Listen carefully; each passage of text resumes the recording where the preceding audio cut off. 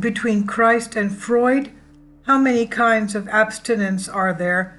Part 2 of 2. We continue from part 1. In order to put a firm end to fantasy, the Christian Orthodox ascetic tradition, unlike the Catholic one, forbids any attempt to imagine even the apparently divine subjects like the Judgment Day, Christ on the throne, or Christ hanging on the cross. Quote, "He who sees nothing when he prays sees God," end quote, said St. Simeon, the new theologian. Through this incessant practice, by the participation of the Holy Spirit, the ascetic comes to the point of not having even dreams anymore, which means he is able to control even the subconscious motions during sleep. It's clear then why such a man controls very easily the brutal impulses of bodily lust, cutting them off completely. The struggle with the passions is not done at random, and not everybody is successful. On the contrary, very few, even among monks, reach the heights described above. We're talking about this passion, apathia in Greek, not having passions. The ascetic is, first of all, an expert of the human soul, a great psychologist, and even psychiatrist. In order to attain to this knowledge, he studies the treatises of astonishing precision of his predecessors, the fathers of the Church, which are included in the Philokalia, the Encyclopedia of Monastic Living, and in other works. Therefore, no ignorant novice can penetrate and especially maintain himself in this dangerous space of virginity for Christ. Fact proven by the many cases of insanity in which fall those trying to achieve it without knowledgeable guides, mostly laymen, who attempt to imitate monks after reading, without proper spiritual guidance, the many books available today. Indeed, among them there are many in sorrows, cruelly tormented by melancholy and irritability, which are inevitable fruits of the passion of lust. But this does not occur because virginity is impossible, but because they practice it wrongly, praying incorrectly and proudly, thinking that they are achieving something great. Therefore, God takes away his grace, without which we can do nothing. John 15:5. Leaving man by himself, with his wretched weapons against the irrational fury of this monstrous passion. Man cannot stand by himself against this unleashed ocean. Quote, "'Cause love is as strong as death and jealousy as terrible as hell," end quote. The Song of Songs 8:6. Therefore, it is not easy to explain the phenomenon of joyous abstinence to the unfaithful who cannot accept the work of the Holy Spirit in man. They don't understand how this works. The ascetic has the organic and psychological formation of any other man, so he is vulnerable, but he is protected as if under a bell by the gift of the Spirit. All his struggles are meant to prevent the repelling of the gift once he has earned it. More precisely, the struggles have as their target humility, which God shall not persecute. Psalm 50, verse 18. That is, he will not forsake. The state of kenosis, emptying and purification, which God comes to dwell in, to restore in us the clean self of the first Adam. Sin does not belong to our true nature, but has entered it as a curse due to the fall. There has been implanted in us by God, for the sake of the present life, subjected to death, for the preservation of the human kind. St. John Chrysostom said that if death had not existed, marriage would not have been required either. However, this law is no longer valid for those who wish to live according to the first law of paradisical virginity, into which we shall be reborn in the day of resurrection. But even if the mind understands these things, the body rebels, following strictly the prescriptions of the curse. Quote, "But I see another law in my members, warring against the law of my mind, and bringing me into captivity to the law of sin which is in my members. O wretched man that I am, who will deliver me from this body of death? I thank God through Jesus Christ our Lord." So then, with the mind I myself serve the law of God, but with the flesh of law, the law of sin. Romans 7, verse 23 to 25. It looks like Sophocles has also felt the suffering endangered by his foreign law abiding in our body. Plato relates about this in his The Republic, quote, "How well I remember the aged poet Sophocles when he answered to the question, 'How does love suit with age, Sophocles? Are you still the man you were?' And the poet replied, 'Peace, most gladly I escaped the thing of which you speak. I feel as if I had escaped from a mad and furious master.'" End quote.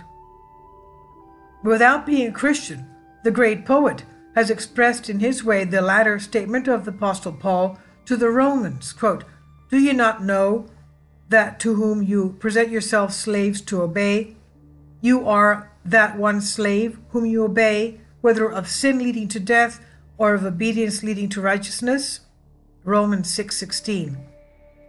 Defeating this law of the flesh has become possible only after the coming of Christ. In the Old Testament, virginity was impossible, since the chains of death were not broken and grace has not been poured abundantly, as it was at Pentecost, 50 days after Christ's resurrection, the first day of the establishment of the church. Only by the power of this divine grace is the blessed virginity made possible, sheltered from any sickness and sorrow.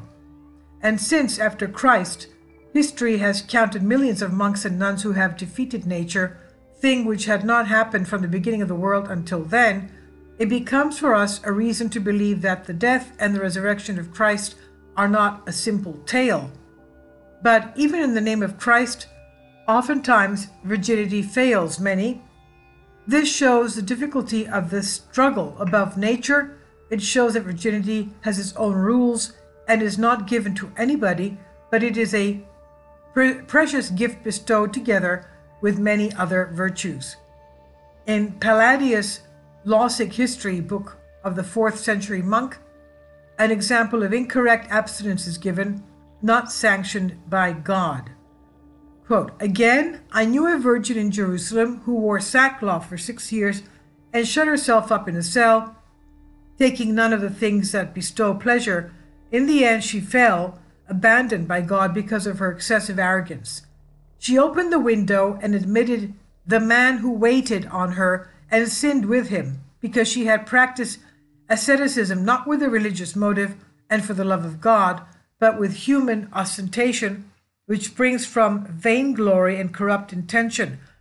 For her thoughts, being engrossed in condemning others, the guardian of her chastity was absent." End quote. The same fate awaits the monks, the monastics that is, who despise women in marriage, the monks, as well as those who regard the laymen as second-quality Christians. That's not to be thought. Anyway, these monks, if they do not correct through asceticism their conceptions, end up by leaving the monastery, becoming themselves like those laymen they used to despise, and most of them never return to Christ. Virginity is possible only accompanied by meekness and love, only in the serene search for the divine perfection, where any sentimental disappointment and aversion for life have disappeared. Virginity is the fruit of an inner life of high intensity. It is the unsatisfied thirst for beauty and liberty it requires, according to St. John Chrysostom, a terrible energy and nerves of steel. The opinion that monasteries are full of misogynists, of impotents and fools who lacked food at home is just as ridiculous as it sounds. In the traditional monasteries, there is a synod of the elder monks who investigate the newcomer, and nobody who expresses such motives for the abandonment of the world is received in the flock. Much less is he tonsured a monk. Neither are received those with psychic problems, for in order to become a monk, much health is needed and psychic equilibrium in the first place. If virginity for its own sake would be worth something, then the suffering of the impotents and castrates could not be accounted for. It is said that Origen castrated himself in order to avoid this passion, but he only managed to worsen his suffering. Peace does not rest in our body, but in the hands of Christ. It's true that various sects split from the trunk of Christianity, which, having a wrong understanding of the Savior's words, used to castrate themselves. People like these are rebuked by Paul the Apostle, who said, quote, "I could wish that those who trouble you would even cut themselves off," end quote. Galatians 5:12. Quote, when he says they made themselves eunuchs, he does not speak of cutting off their members, God forbid, but of cutting off their wicked thoughts. For the one who mutilates himself is cursed, and on very good grounds. Such a man is a murderer. He makes it possible that God's creation be slandered, opens the mouths of the Manichaeans, and commits the same lawlessness as the pagans who mutilate themselves. Cutting off one's members has been from the beginning the result of a demonic influence and of a satanic device, so that the work of God may be defamed and man may be marred, so that all weight would be cast on the nature of the members and not on free will, end quote. The monks are well aware that people need sexual relationships, for this desire is both good and bad, according to St. John Chrysostom. Quote, both anger and desire are built into the human nature, and both are useful to us. Desire in order to give birth to children and preserve the human race through these descendants, end quote. Spiritual fathers at monasteries know that monks, and even less strict with the canons than the ordinary priests, as they know what it means to fight a passion and how easy it is to fall.